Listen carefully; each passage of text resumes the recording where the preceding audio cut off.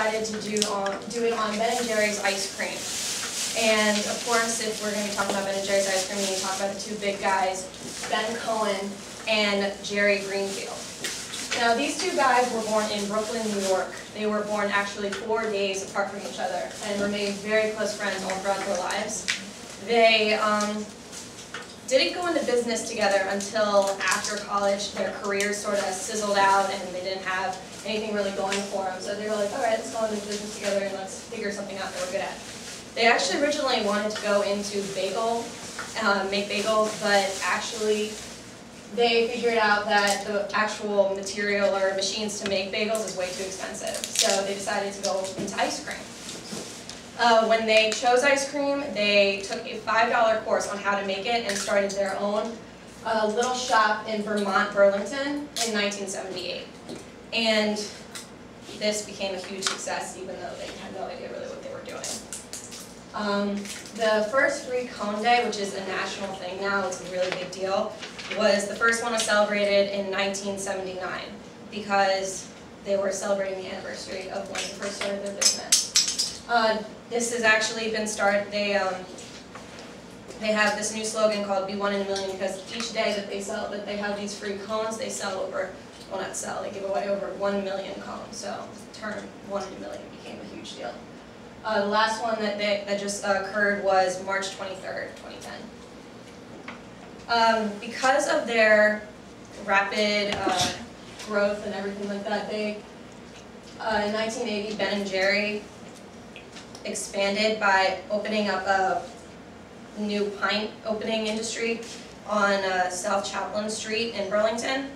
And from here, they would open or sell these pints to grocers along the restaurant area, and Ben was actually selling this out of his Volkswagen, which I thought was pretty funny. And from here, they just kept expanding and expanding. And in 1988, they were actually named President Ronald Reagan named Ben & Jerry the U.S. Small Business Persons of the Year. And why is Ben & Jerry's so popular? Well, for one, Ben & Jerry's offers a variety of tasty and interesting flavors that are unique to their company. As you can see some here, chocolate fudge brownie, we have half-baked, chunky monkey, fish food. All this stuff is original to what they are. All the new flavors were actually invented by Jerry without any testing to the market. So no people tried these out before they put them out on the market. He just went with his gut feeling and started selling them. As I said, those are some of the popular ones. Cherry Garcia is also a very, very important or unique flavor. It was named after the legendary Jerry Garcia of the Grateful Dead, and it was actually the first ice cream that was ever named after a rock legend. These are actually some deceased flavors that Ben & Jerry's makes a joke about. They've had a lot of good flavors, but some just aren't as great to the public. So actually in their Vermont factory, they have an actual graveyard of all these flavors in their little tourist area factory. And it's actually a big, big tourist attraction over in there. They needed to take a new direction because as Ben & Jerry's expanded, a lot of other companies did too, mainly Haagen-Dazs and Dreyer's. Haagen-Dazs, actually, they were sort of jerks. They tried to stop Ben & Jerry's from expanding by trying to limit what they could sell and where they could sell, and that actually forced Ben & Jerry's to file a lawsuit twice against Haagen-Dazs. But anyways, it didn't help. They were still in big competition with them, and they had to take other steps to help their company.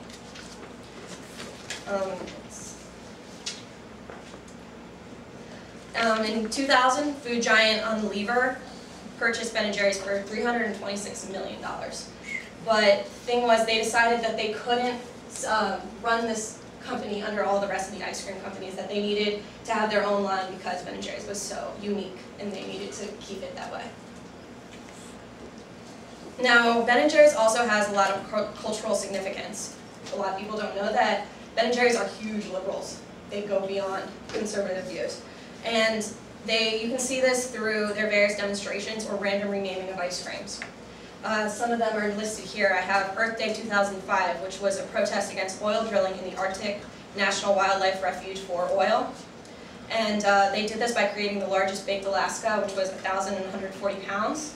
and they protested in front of the Capitol with other employees, Greenpeace members, and it was actually a success, and the drilling never took place, but they would like to say that they're part of it. In September 2009, they temporarily changed the name of the best-selling ice cream Chubby Hubby to Hubby Hubby, which was to celebrate the legalization of gay marriage in its home state, Vermont.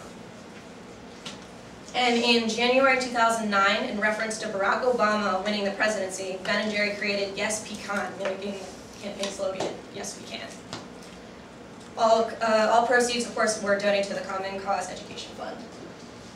And Ben & Jerry's ice cream has come a long way since their first shop in Vermont, but the essentials have always stayed the same. I hope you enjoyed your ice cream.